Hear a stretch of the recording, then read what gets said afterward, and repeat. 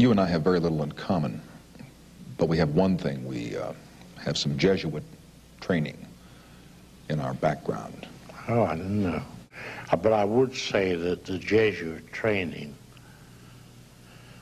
I believe, gives you a sort of clarity of mind, a reasoning power, which you don't realize it while you're being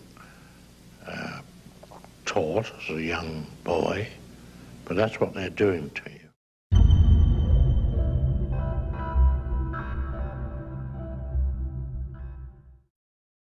In 1973, Jesuit tactics were used in a film that was nothing more than the promotion of the Jesuit order, The Exorcist. The most feared deity of ancient Babylon, Pazuzu, was a demon that was possessing this young girl in this film. Based upon the true account of a Jesuit priest, the film makes God look weak and powerless, but the Catholic Church strong and majestic. Where an actual Jesuit priest, William O'Malley, stars in the film. The writer and producer of The Exorcist, William Peter Blatty, was educated by the Jesuits in Georgetown. Modern cinema is modelled upon Alfred Hitchcock, but its style can be traced back to the magic lantern of the 1400s, where a 17th century German Jesuit priest, Athanasius Kircher, revolutionized its invention to an occultic art form to lure people away from the Bible back into the fear of Jesuitized Catholicism. He is also the father of broadcasting with his megaphone. So why do few people know about the Jesuits, and what impact do they have on the world today? Jesuitism is an impenetrable mystery to 99 out of 100 of the Jesuits themselves. Russian mystic Madame Blavatsky had access to their own writings and quotes from them. The order has secret signs and passwords according to the degrees to which the members belong, and as they wear no particular dress, it is very difficult to recognize them unless they reveal themselves as members of the order. There is also a secret class known only to the general and a few faithful Jesuits, which perhaps more than any other contributed to the dreaded and mysterious power of the order, says Niccolini. The Jesuits operate in a world that few people can see, and that is why they are so successful at what they do. In 1773, when the Jesuits were abolished under its head Lorenzo Ricci, Adam Weishaupt, a Jesuit professor of canon law, continued something that the Jesuits had achieved for almost 2 centuries: infiltration. On this Catholic church in East London, you can see a pentagram. But in Freemasons' Hall in Covent Garden in London, the headquarters of the United Grand Lodge of Masons in England, you can also find the pentagram. Freemasonry is seen as the most secret of the secret societies. But what is Catholic Jesuitized symbols such as the IHS doing in Masonic lodges? Jesuits you can see in this picture with the skull and bones. Later, Freemasons also have the skull and bones. The double-headed eagle of the Holy Roman Empire can also be seen among the higher degrees of Freemasonry. And the famous evil eye of ancient Babylon and Egypt can also be found on the apron of Masons. In a book approved by the Jesuits, it says, in 1902, the Masonic historian J.G. Findle wrote that the Jesuits had succeeded in all parts of the globe in creating strife and confusion among Freemasons by tampering with the rituals and by the introduction of higher degrees. When European scientists attempted to recreate the so-called Big Bang Theory in 2008, it was highlighted in the film Angels and Demons. But what is generally overlooked is, who actually created the Big Bang Theory? The Big Bang Theory was first described but not so much named by the French Jesuit Georges Lemaitre in the late 1920s. His picture of the universe expanding from a single point was certainly controversial, but has now become scientific orthodoxy.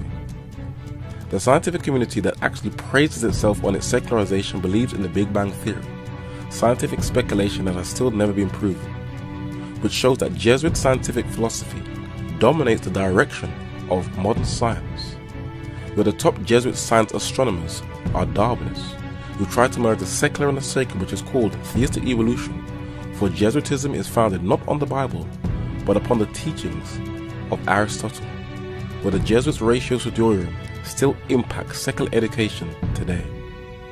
It should not be overlooked that the advantages as well as the disadvantages of our humanist classical education are for the most part attributable to that pedagogic activity which at one time was spread by the Society of Jesus all over the world. The Jesuit president of Boston College, William LaHaye, caused controversy when he welcomed warmonger Condoleezza Rice to Boston College, but this is not the first. The Dutch Protestant prince, William the Silent, was killed by the Jesuit assassin Balthazar Gerard.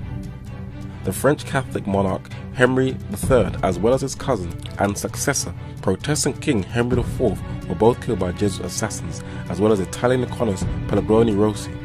Why this fascination with murder? Blavatsky tells us why.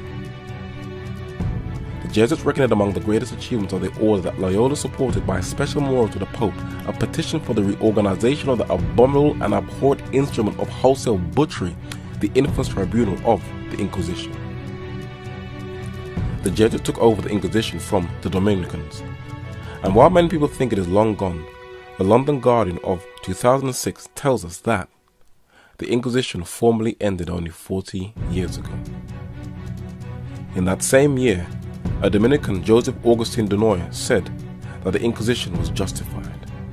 That it means all these horrific instruments that bring the most excruciating pain, as well as torture, secret courts, military tribunals, and no trial by jury, are just. When Benedict XVI visited Brazil, he praised the history of Catholicism, but he was blasted by the late Venezuelan president Hugo Chavez for the horrors of the Latin American Holocaust that was imposed upon them. But the Catholic Church, to justify its horrors, made the film Apocalypto, which shows the natives of Latin America as complete savages who were saved by the Catholic Church. But there is one country, despite its own colonial horrors, that has put up the strongest resistance to the Papal Inquisition, and the British Supreme Court has a monument of King John and the Magna Carta as a memorial to this. What is the Magna Carta? The best authority on this is the Protestant historian J.A. Wiley. The great principle conceded so early as the days of King John in Magna Carta, after it's confirmed in the reign of Charles II in the famous Act of Habeas Corpus, and held by all statesmen who have flourished since to be one of the main foundations of British liberty, namely the inviolability of the subject saved by the authority of law. There are other monuments in places like Runnymede, in the south of England near the River Thames, where the Magna Carta was actually signed as a memorial to this resistance. There are also memorials in places like Bury St. Edmunds in the east of Anglia that records the famous Magna Carta and the hundreds of knights and the 25 names of the barons that stood up to the Pope and pressured England's king to sign this charter. King John did not want to give in to the authority of the Pope, but when Innocent III, the godfather of the Inquisition, who eventually condemned the Magna Carta, threatened him, he gave in and handed his crown to the Pope's ambassador to England. But the English were not having it, and on the 12th of June 1215, he signed the Magna Carta, which English jurist Edward Coke adopted into English common law. The Puritans and Founding Fathers in the colonies of the United States also adopted it into their constitution, which is now coming under question. Section 39 of the Magna Carta reads, "No free man shall be seized or imprisoned or stripped of his rights or possessions or outlawed or exiled or deprived of his standing in any other way, nor will we proceed with force against him or send others to do so except by the lawful judgment of his equals or by the law of the land." But we're now seeing that secular politicians and judges on the back of the war on terror are trying to stealthily incorporate the principles of the Inquisition into the British system. Even EU laws are undermining the authority of the Magna Carta, aligning itself with the threats of Pope Innocent III by sounding almost identical to Roman Catholic canon law. A person accused in a penal case can, even though absent, be brought to trial before the tribunal of the place in which the offence was committed. Accusing a person of a crime before it is committed is also from the Inquisition, which is displayed in the trailer of this post-9/11 film, Minority Report. Positive for Howard Marks.